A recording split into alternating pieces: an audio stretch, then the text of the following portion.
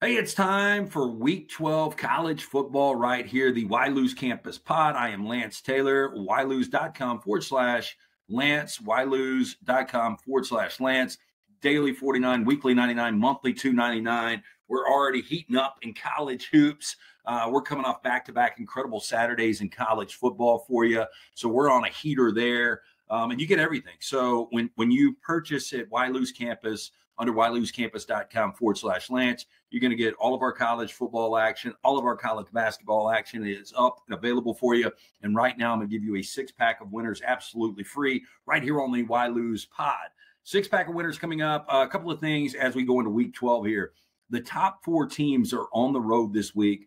Only the second time this has happened since 2015. So, again, we have maybe an opportunity for more upsets, which we've seen a ton of them so far in college football. And really what's just been insane about this year is you've got an undefeated BYU, you've got an undefeated Indiana, you've got South Carolina and Vanderbilt. They're great stories. Colorado's a great story.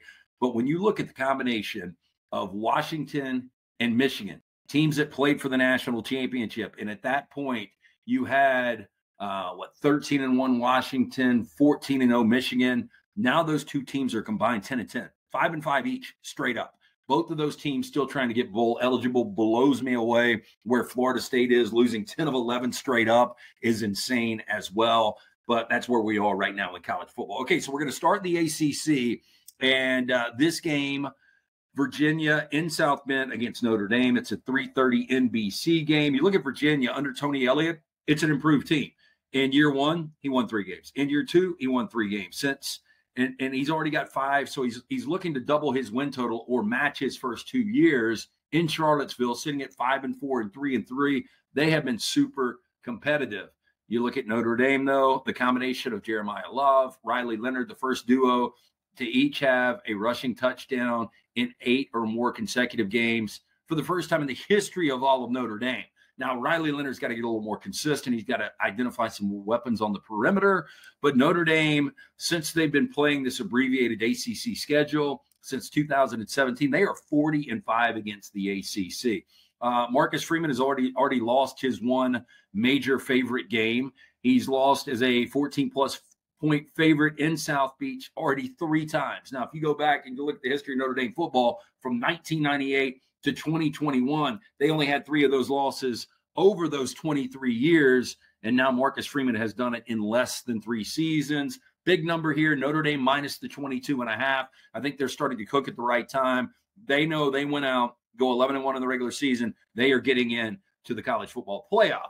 So Notre Dame is going to be our first pick of our 6-pack of winners right here at Ylose, ylose.com/Lance. Again, daily 49, weekly 99, monthly 299. Jump on board and win with us. Next game, we're going to stay in the ACC. Louisville heading to the Farm to take on Stanford. This Stanford team is absolutely garbage. Tyler Shuck and what Jeff Brom have got going right now, this Louisville team, their 3 losses are to teams that have a combined 2 losses. So when you start to look at the losses for Louisville in all one-possession games, and then what Louisville was able to do in Death Valley to Clemson just a couple of weeks ago, defense is playing great. Brom's calling a hell of a game. And you look at Stanford, they have lost not only 6 in a row straight up, also 6 in a row against the number. Since 2020, the Cardinal as a home dog are 1-18 straight up, 5-14 against the number, and they have lost 17 straight. Give me Louisville in this spot. They're peaking at the right time, and unfortunately, under Troy Taylor, this Stanford team is just stuck in mud. It's a big number to lay on the road, especially with Louisville, but I feel confident laying the 20.5. That game, 3:30, ACC Network. Probably nobody watching that game to begin with. Next game, we are going to a team that we have been fading basically all year in the Big 12. BYU has started 9-0 for the 5th time in school history. They've got 3 wins in the final 2 minutes, including last week where we had Utah, and we all had to sweat that out because they get a safety in that situation. We've got some problems, but BYU should not have won that game. I know Utah's athletic director had a lot to say about it, was fined a full $40K for it. This BYU team, I think they peaked in October. I think they're going the wrong direction right now. They've beaten SMU, Oklahoma State, and Utah all in the final 2 minutes. You look at this Kansas team, They opened 1-5, 4 of those losses by 6 or less points. They've won 2 of 3. They played their best game where we backed them last week against Iowa State as a short 2.5-point underdog, and Kansas absolutely rolled them there. I think this is a bad spot for BYU. I know BYU, we hyped them up. They were kind of the vampire team. Everybody talked about what BYU was able to do at night coming into the season, weren't nearly as good during the day. They've been winning games at day. During the night, it doesn't matter. But I do think they've taken a step back. And I don't know if the team is tiring, if lack of depth is showing, but I do think Kansas in this spot is the right way. That's a late night 10:15 ESPN game, but we are going to take Kansas plus the 2.5. That total is 56.5. Kind of lean the over there. I think what's interesting about this, if you have, any of your typical layman's walking into whatever sports book it is, and they look up at the marquee and they're like, damn, 3-6 Kansas at 9-0 BYU, and this number is only 2.5. There is a reason the number is that low. I think more so because BYU is going one direction. Kansas, hard to say they're going this direction at 3-6, but they have won 2 of 3, and Jalen Daniels played extremely well last week against Iowa State. Our next game, we are going to the Big Ten. This is a 3:30 CBS kick. Penn State. You start to look at the resume. Who have they beaten? Penn State's best win, probably against 5-lost USC. I don't think Penn State is very good, but James Franklin in these situations is very good. 23 straight wins as double-digit favorites. He is 72-4 straight up and 47-27 against the number in these spots. As a road favorite since 2022, you guessed it, Franklin, 11-0 straight up, 10-1 against the number. Against lower competition, they come to play. You look at this Purdue team, they are absolutely awful. They have yet to win a Big Ten game, one of 4 teams right now in the Power 4 that have yet to win a conference game. This is a team that has lost 4 games by at least 35 points. The last time a team lost by 35 or more in 5 games in one season, wait for it, 2022 Colorado. This shows you the job that Deion Sanders has done there. That team was absolutely awful. This Purdue team is awful. I am laying 28.5 on the road with Penn State. That is a massive number, but I don't even blink twice at that one. Now we go to the SEC. Next game up, it is an a noon game, ABC. Texas going to Fayetteville to take on Arkansas. Used to be a big Southwest Conference matchup back in the day. And you start to look at the matchups over the last 7 between these two, and this goes back to the 90s.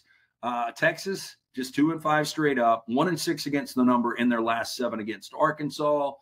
Texas has turned it over 2 or more times in 5 of 7 games. They turned it over multiple times against this Arkansas team that right now is 5th nationally in total offense with Bobby Petrino calling these plays. You can get a really good Taylon Green. Now, sometimes you can get a shaky Taylon Green. They're going to need some help from their defense. You look at this Arkansas defense, they forced 5 turnovers against Mississippi State. They forced 5 against Auburn, but they failed to come up with a turnover in 4 of their last 5 games. They have to force a couple of turnovers against Texas. And I think Texas, even with Quinn Ewers playing his cleanest game of the year this past weekend against Florida, I think Texas will struggle a little bit in this early game on the road in Fayetteville. I like Arkansas plus the points here. I'm catching 13.5. That total is 57.5. I look for this game to probably play over 2, but I'm going with the side. I'm taking the Hogs plus the 13.5. Our final game, the big game in the SEC, Tennessee against a Georgia squad. Hard to believe.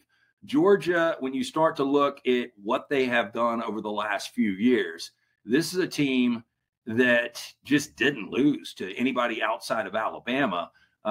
Georgia, 26-2 the last 3 years in the SEC, and now they're sitting at 5-2 in conference this year. An extremely strange year.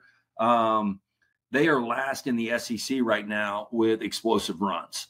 They just haven't been good in the department of having these explosive plays. Carson Beck is struggling holding on to the football. Beck has thrown 12 picks over his last 6 games. First SEC quarterback with that many picks over 6 games since 2020. And this is the guy that we viewed as maybe not only the best quarterback in college football coming into the 2024 season, we also viewed him as maybe the number 1 overall pick. So he has struggled. Tennessee on the other side, it's a big question mark whether Nico's going to play in this game. He left last week's game at halftime. He didn't come back. This defense has been fantastic. And here's the way it works with Tennessee. They've only scored 30 plus once in SEC play this year, but through their first 9 games of the season, they have yet to give up more than 19 points. The last teams that have done that, the last 4 teams that have held their first 9 opponents to 19 or less, all won national championships. I don't think Tennessee's that balanced. I don't think they're balanced enough to go into Athens with an unknown situation at the quarterback position. Look, Dylan Sampson has been great on the ground for this Tennessee team. First SEC player with a rushing touchdown in each of his first 9 games of the season since Leonard Fournette and Derrick Henry both did it back in 2015. He's been great.